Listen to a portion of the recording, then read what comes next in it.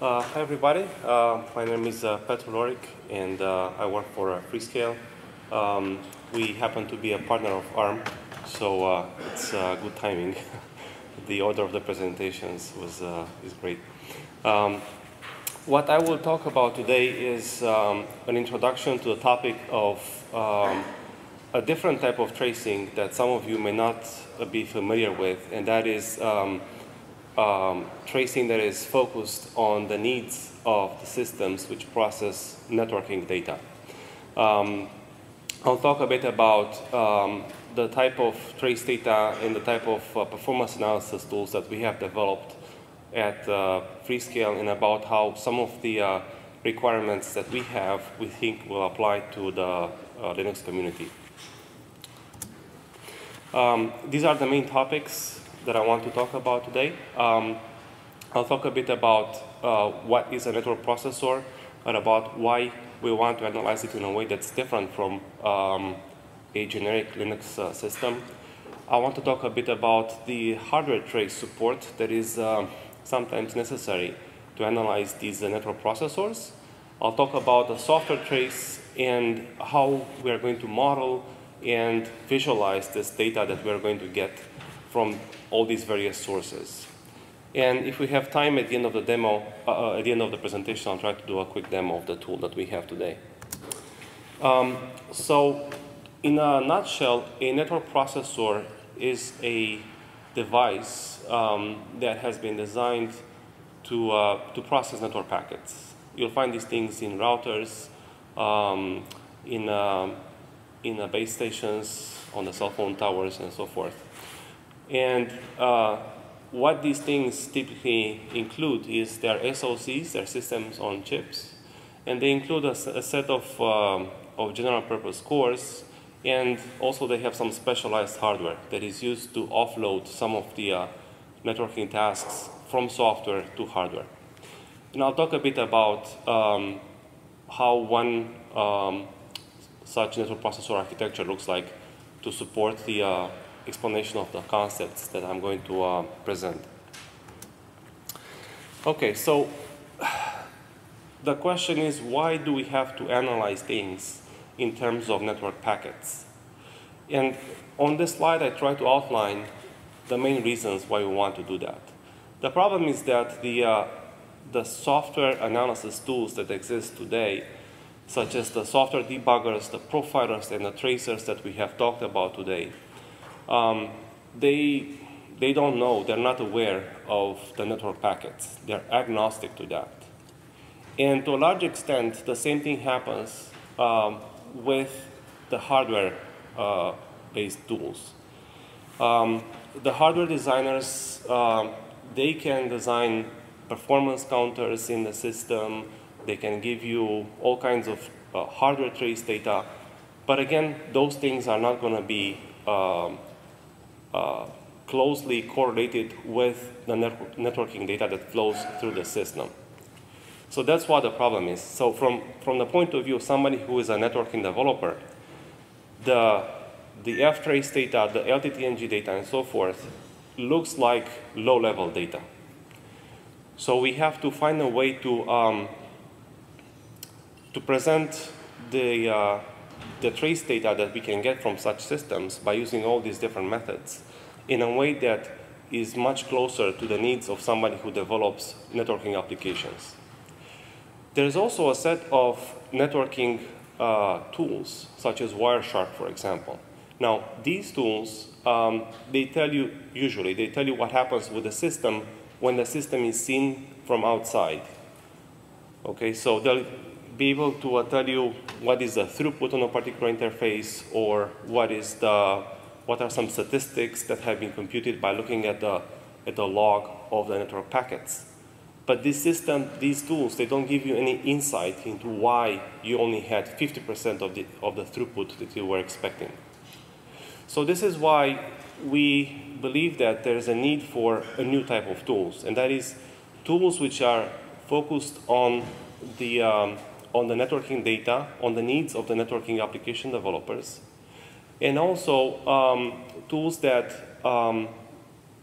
give you insight into into what happens with those network packets once they reach the SoC hardware or the software that is running under Linux on the general purpose core of that device. And of course, we know that none of these tools can possibly solve all the problems of those users. Therefore, we have to make them in a way that makes it easy for these tools to be integrated with other tools. These are the main use cases that we are targeting. Oftentimes, those who develop applications for networking, they simply want to trace their packets in the system so that they can confirm that the data flows on the expected paths. Or they want to understand why they're losing packets in the system. The packets may be discarded because there's a QoS, there's a quality of service application, for example. And sometimes that is not clear at all. You simply have no idea why the packets appear to simply be destroyed at some point in the system. And there's also a bunch of other use cases that you can see here on the slides. We want to allow users to measure the networking metrics, such as the throughput or the packet dropout rates. We also want them to be able to measure the latency of processing those packets in the system. And also, we want them, in the case when the system is a multi-core system, we want them to understand very easily how the networking loads are being balanced in the system. So these are the main issues that we have been faced with when developing tools for networking processors. Number one, the software trace, the ftrace, LTTng trace, and so forth, that is insufficient when a lot of the networking functionality is offloaded to hardware. Okay, the software is simply unaware of that. The other problem is that in these multi-core systems, the data has to be collected from multiple sources. You have to be able to correlate the data in a meaningful way among those sources. And finally, you have to be able to visualize that data in a way that is effective. The other problem is that in the systems, at least in the systems that we have been dealt with, those systems happen to be very complex. And therefore, simply managing the hundreds of trace settings is a non-trivial problem.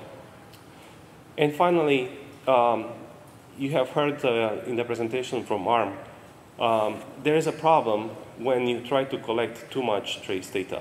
So therefore, you have to be able to control what data you collect and when you collect it.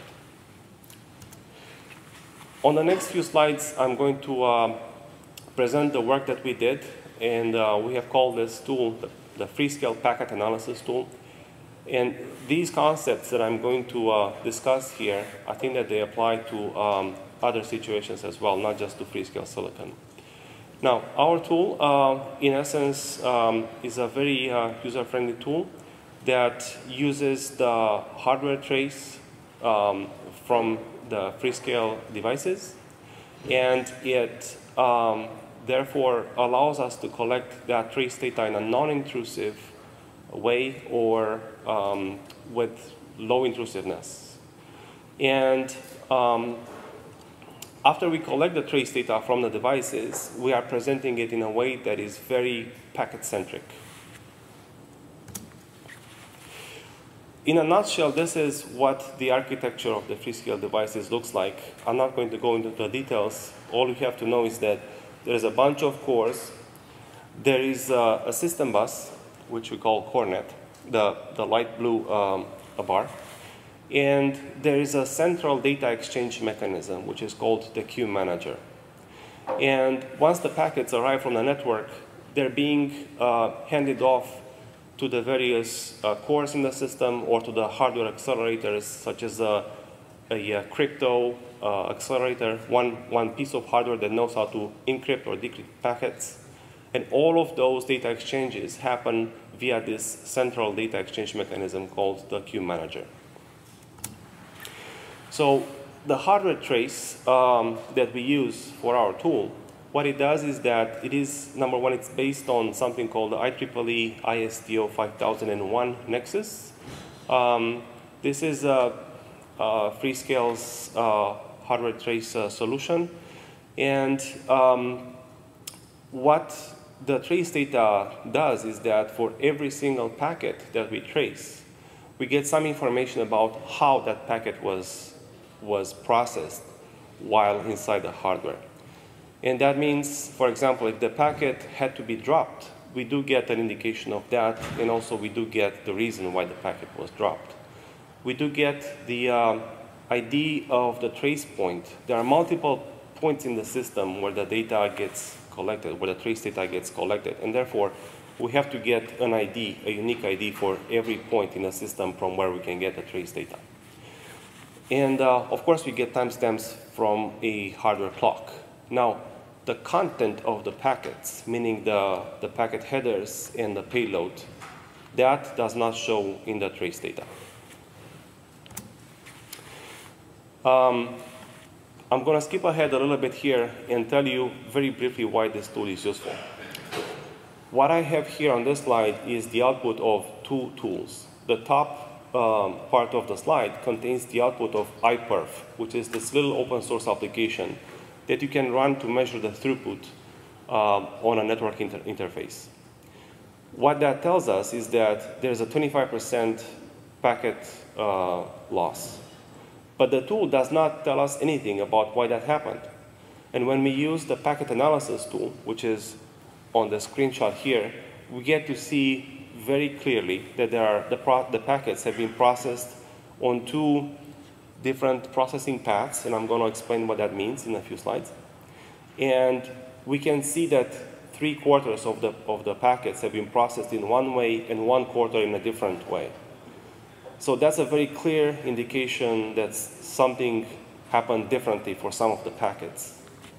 And then we can look at the details in the tool and we can find out exactly why some of the packets have been processed in a different way and therefore ended up being discarded.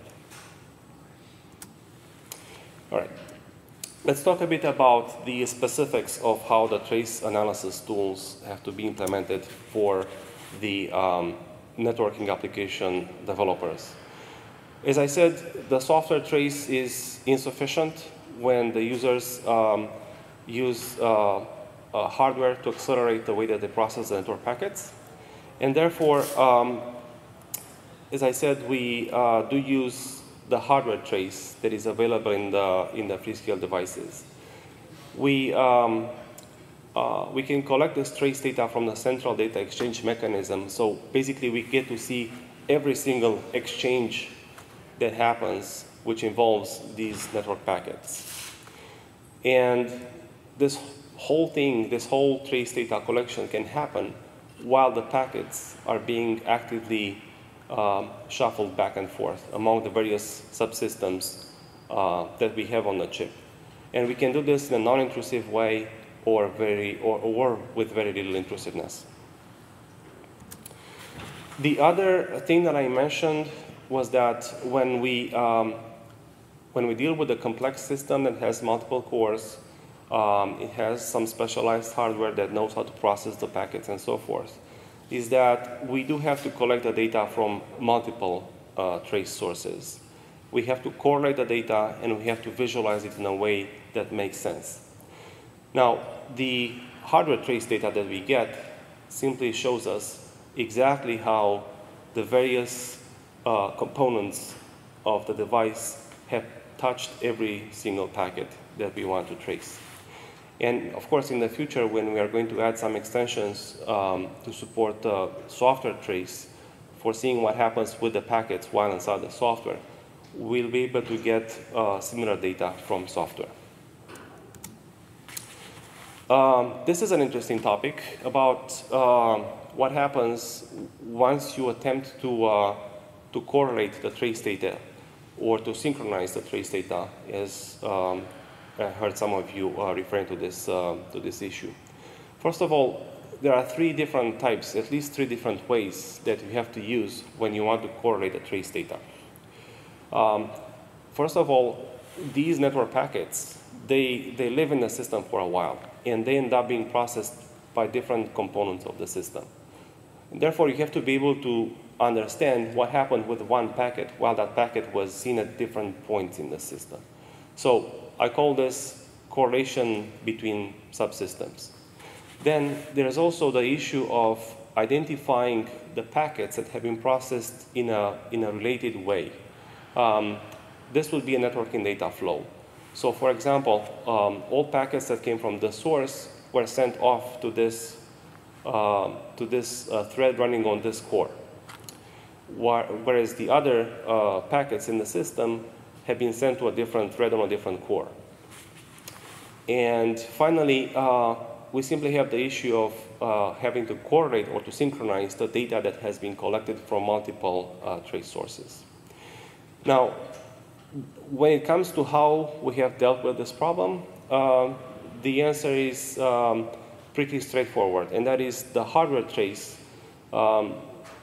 We get one trace message, as we call it, for every single packet that we trace.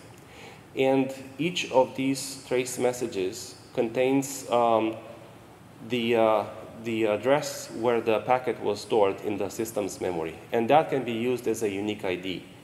And by using this, this unique identifier for the packets, we are able to achieve this correlation of the data that comes from different sources, but which refers to the same exact packets.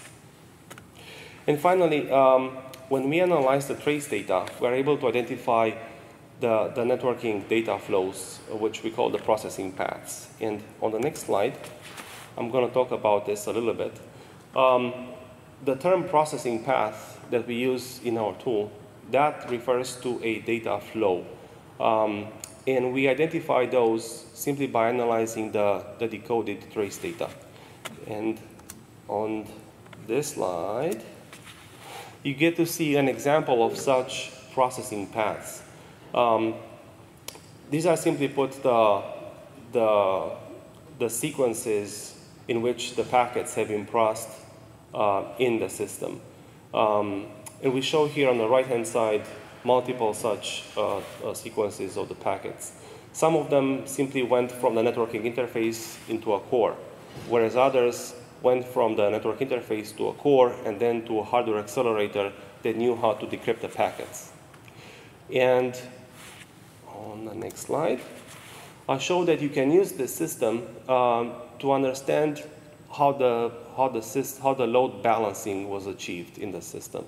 You can see in this example that 60% of the packets went on one path, whereas 40% of the packets went on a different path. So this way, it's very easy to understand what happened with your system at the macro level. If you want to understand what happened with every single component that is involved in each of those so-called processing paths, for example, with the data exchange mechanism, what were the latencies while the data was inside that data exchange mechanism, compared with the latencies while the data was being processed by some hardware accelerator, you can do that as well. Finally, if you want to get more details about what happened with the packets, you get to see the trace events, basically, filtered in this way. The data is grouped for each of the data flows. You get to see the time when a packet was observed, and you get to see the latency, meaning the delta between the consecutive trace events that have to do with the same packet. And also the other thing that we do is we present a lifetime of the packets that we have traced. This is, of course, very straightforward. All right, now, as I said, currently the tool that we have developed only supports hardware trace. But we do want to expand the functionality of the tool, and we do want to support software trace as well, so that we can have comparable features that also apply to what happens with the packets once the packets reach the Linux code. The networking software trace can basically be instrumented to provide data which is very similar to what we get from the hardware trace. And that is, we can still get the frames, meaning the packets, address in the memory. If there's an error that happened while the packet was being processed, we can, of course, get that error code in a stream of trace data. We can get the timestamp and so forth. The software tracers that we have talked about today, you can see all of them here, LTTng, ftrace, and so forth. But the problem with those is that they can be intrusive. Once again, this has been mentioned several times during this set of presentations. So what we are hoping that we'll be able to do in the future is to use hardware-assisted software trace. You've heard about the core site extensions to Linaro, and we hope that we'll be able to use that as well as the equivalent for the Freescale Nexus hardware trace. The advantage of using this software trace that is leveraging the hardware trace features of the device is that there's a good chance that this is going to be either non-intrusive or it's not going to be as intrusive as the pure software implementation of those instrumentation points. And also, if the hardware trace is able to provide the timestamps, then there's a high chance that those timestamps are going to be very accurate and very easy to correlate with the timestamps for other trace data that you're going to get from the device. When it comes to correlating the software trace that we are going to get, we have the same three issues, and that is, how do we correlate the trace data that has to do with the same exact packet when that packet ends up being processed in different places? We have the issue of how do we recognize the data flows? And finally, how do we simply correlate the different logs, the different sets of trace data that we collect from multiple sources? For the first one, between correlating the packets between subsystems, we can simply use that unique packet identifier that I have mentioned before. For example, the address where the packet is stored in the system's memory, assuming that that doesn't change. For the data flow identification, meaning to understand exactly how is the system sending packets on the same paths, let's say from this software procedure into this other software procedure and then eventually into some hardware accelerator, we can do the same thing that we did in the case of the hardware trace. And that is, we can analyze the trace data and we get to automatically determine what are the processing paths that the system has used. And when it comes to correlating the trace data that we get from the different trace sources, some of you have used the term synchronization for this. This is typically done based on the timestamps, but in that situation, the problem is that those timestamps may come from different clocks, and therefore, and also those clocks may run at different speeds. So you may have to do some, or our tools may have to do some correlation, some adjustments to make sure that those timestamp values do indeed match. And finally, if the timestamp correlation is not possible for whatever reason, there is also the possibility of correlating based on trace annotations, on markers that exist in multiple sets of trace data. And on the next slide, I think I have an example for that. This is how we have correlated some hardware trace that we have collected with our tool with the packet logs that Wireshark has collected. The idea was very simple. We have injected some ICMP packet markers in the trace, and we have used different sizes for the first packet, the one that showed up at the beginning of the test, and for the last packet. And once we did that, we were able to see in the two sets of trace data, the background contains the Wireshark view of the packet log, And the other two screenshots contain the views of our tool, of the packet analysis tool. So we were able to match the entries from these two logs, and then based on that, we were able to determine the ranges of the two sets of trace data that were actually referring to the same exact packets. Then, of course, once we had that, we were able to also correlate the statistics, which were computed by Wireshark, which is the top screenshot, the one at the bottom, and also the statistics that the packet analysis tool had computed. All right, in terms of what we want to do next,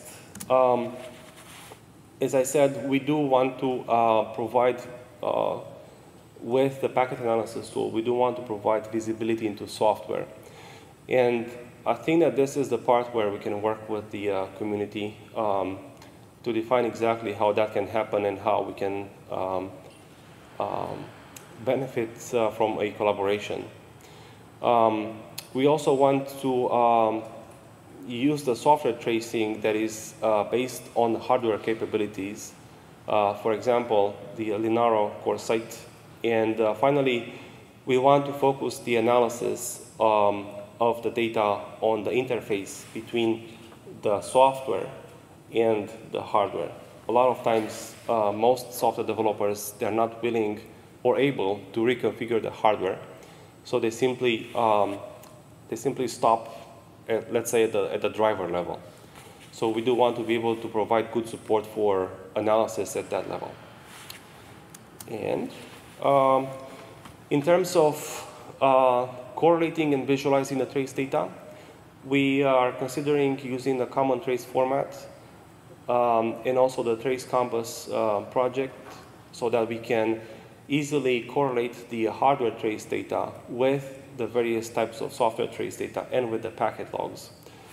And in conclusion, we went over the specifics of developing tools for the needs of the network application developers.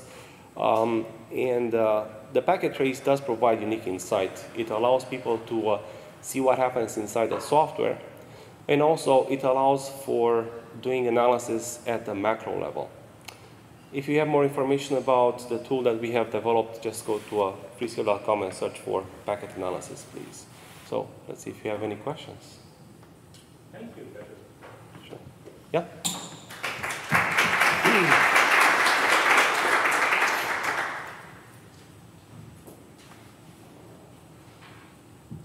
Can we get quickly to the program which is quite close to my heart, which is the timestamp correlation?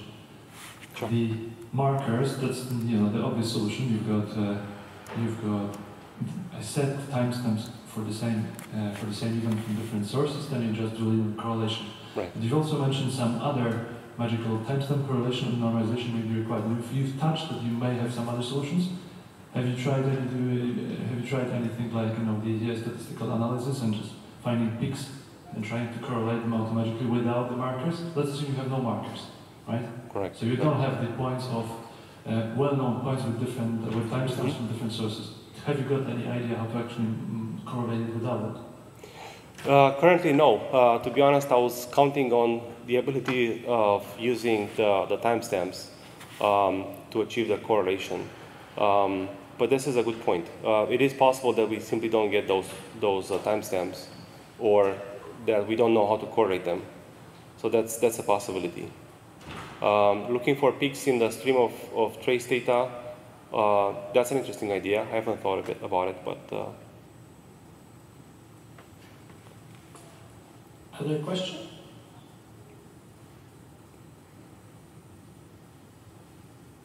So can you go back on, I think it was your last slide, or the one before your last slide? You were mentioning about the network analysis. Yeah, this one. So I guess you know, but in Trace Compass, all of those things are working today. Yes. With PCAP and so. Right. We hope that we'll be able to leverage what already exists in Trace Compass and add support for the hardware trace, for example. and see if we can, that way we can give a more comprehensive image of what happened with the system. Okay, maybe one last question before we start the panel? No? Okay, so thank you, Petru. Thank you.